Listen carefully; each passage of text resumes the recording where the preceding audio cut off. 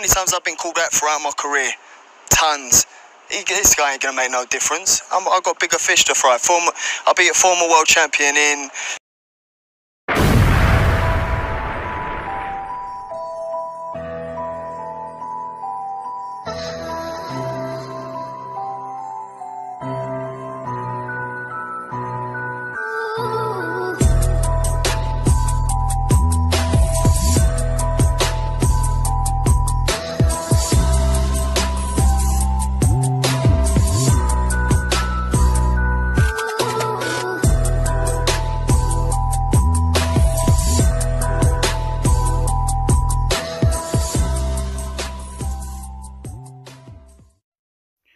Hi all, it's Lots D Punch Out TV. Back at you with a quick video. Taken a week or two off, so sorry for the lack of videos. Just quickly what to talk about. I've seen this on a boxing website on Facebook, but I've seen it on a couple of them. I haven't been able to find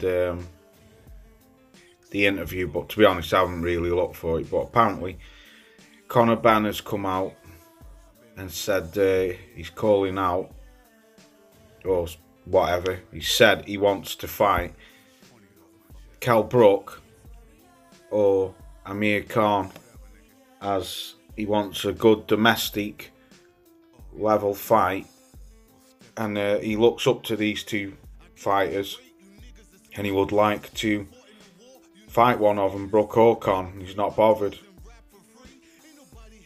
Well, just let me stop it there. You said you wanted a good domestic level fight. Okay. You've been chasing Josh Kelly for a couple of months or 6 months, something like that, calling him out, saying that you wanted to fight him. That was a domestic level fight, yeah, I understand that.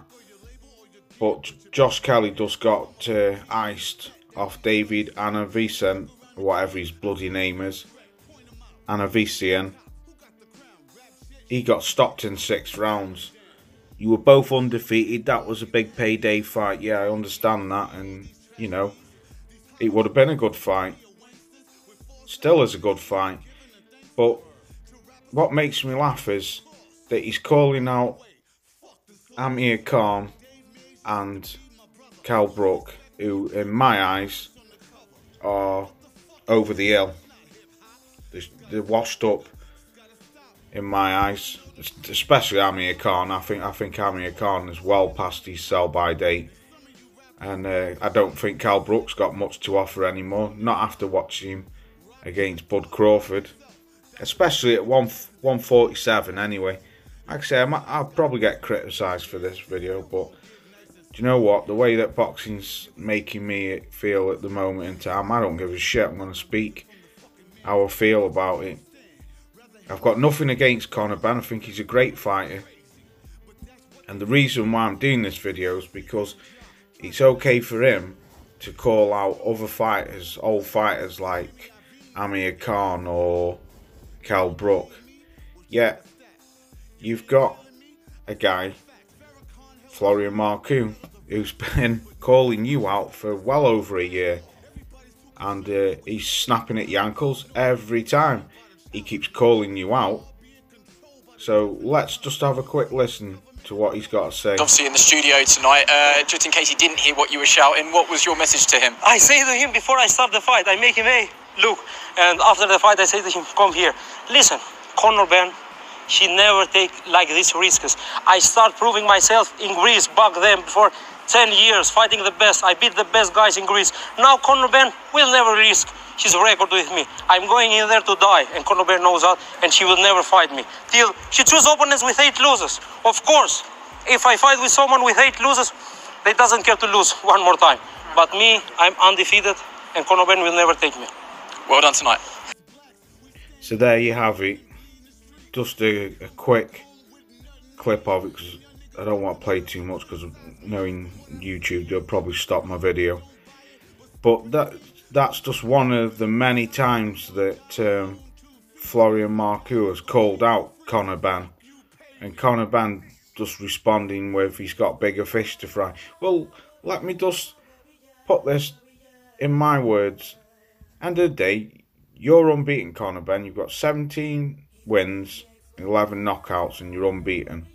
Marku's got had 9 fights. He's got 8 wins, 1 draw, and 6 knockouts. You're both undefeated. You're both welterweight. You're both from the UK. Well, Marku's from Albania, but he's fighting out of the UK. You're both under the Matchroom banner. You're both Sky Sports fighters and Eddie and Matchroom fighters. Why not make this fight? There's no point in chasing the likes of Amir Khan, who's shot to hell, and Kell Brook, who's washed up. Why not fight Florian Marku?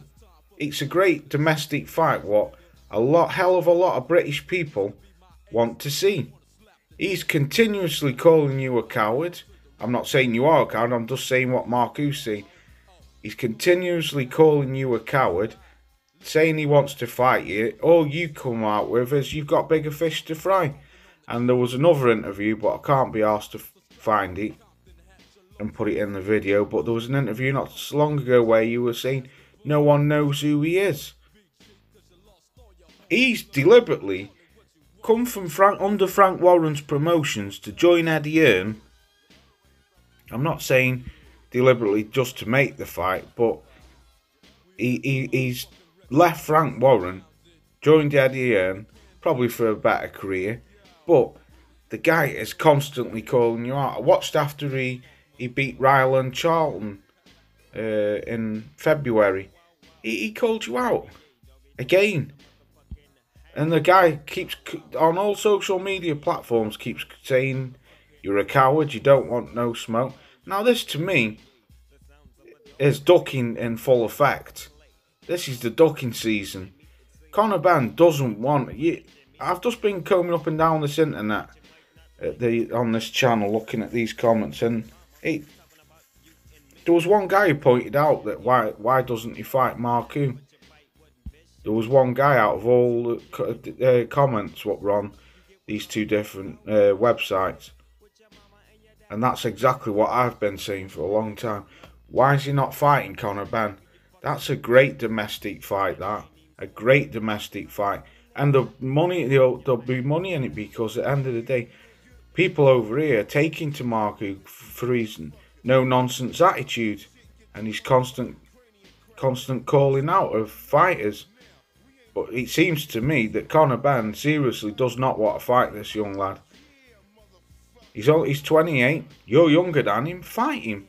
Make the fight. It's a fucking brilliant fight to be made. This a great British domestic level fight, and then the winner moves on to bigger, better things. But for me, this is ducking in full effect, and that's definitely what it is. Conor Benn is definitely ducking Florian Marku 100%.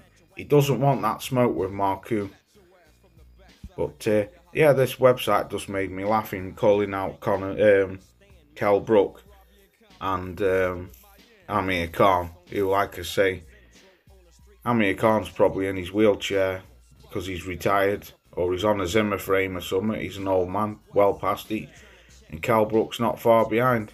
Anyway, on that note, I'm going to get up out of here. Peace, catch you on the next one.